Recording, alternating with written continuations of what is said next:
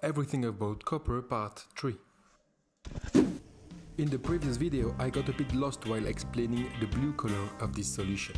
Now I will show you the synthesis of cupric oxide, straight to the point. First, dissolve some copper sulfate into half a liter of water. It produces a nice blue solution. Then dissolve a little bit of sodium hydroxide into water. Sodium hydroxide is a strong base, so be careful, because when added to water it dissolves and dissociates completely.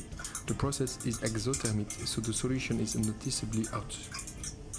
If you pour this solution into the blue one containing copper ions, you will trigger the precipitation of copper hydroxide.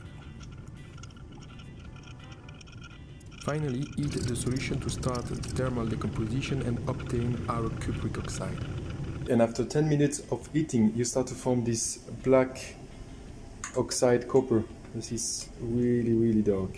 You can filter it and dry it, and that was a short example of chemical properties of copper. In my next video, we will focus on the physical properties. Cool.